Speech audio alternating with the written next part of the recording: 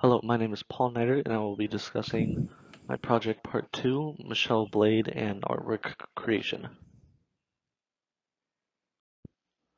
Michelle Blade was born in 1981 in Los Angeles, California. She received her BA in art at Loyola Marymount in Los Angeles, California in 2003. She went on to receive her MFA from the California College of Arts in San Francisco, California in 2008. Currently, she is working on introspective narratives based on nature landscapes. This first piece is called Solar Cell. It's created in 2017 using acrylic on paper. When you look at the painting, you see a lot of value contrast. You see that the two people in the middle clearly are the point of interest as they, in the middle of the page, um, two of the darkest, they're the dark figures on the page as all the attention has been brought to them. You see a lot of cool versus warm color scheme. As you look at the background, you see a lot of warm colors, which appears to be the sun, a lot of purples, yellows, a lot of oranges. And then when you look at the ground, you see a lot of blues, some grays, some greens, but it's a lot darker and appears to be cool versus warm.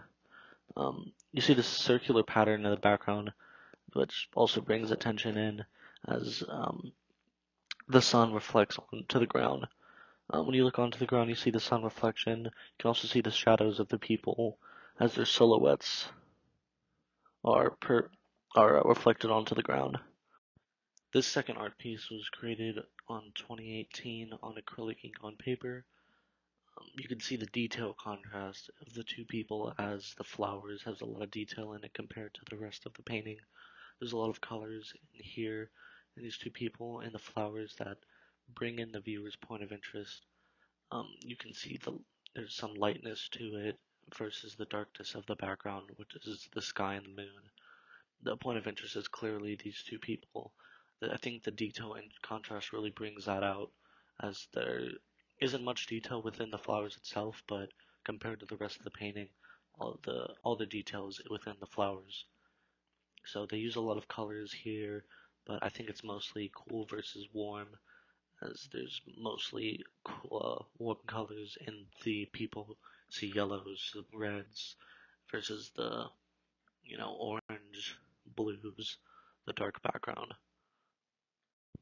This third piece of Michelle Blade depicts a house that has been caught on fire and what appears to be the homeowner on the other side of the house watching.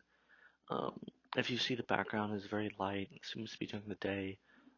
Which appears to be the ground beneath is possibly reflection, a pool of water. Um, Clearly, all of the interest is on the fire. You see the house is completely engulfed in the fumes. A lot of oranges and yellows on the house. You can still see some of the windows. You can see a tree that's on fire. Um, Also, a lot of smoke. The whole top left part of the painting appears to be covered with smoke. Um, I think the dark use of colors adds to sadness to the painting. The lack of sunlight in this painting also adds to that sadness, as appears to just be a plain white background with some yellowing from the possible smoke in it. Um, you see reoccurring themes of her work where there's a lot of detail in this one small area, um, which brings in the point of view of the viewer. This painting was created using acrylic on paper. You see two girls standing on some sort of ledge, staring out to this volcano, which appears to be erupting. It's very similar to Solar Cell, which is also used acrylic on paper. See, there's a lot of colors in the background, um, a lot of different kinds of dark colors expressing what's going on.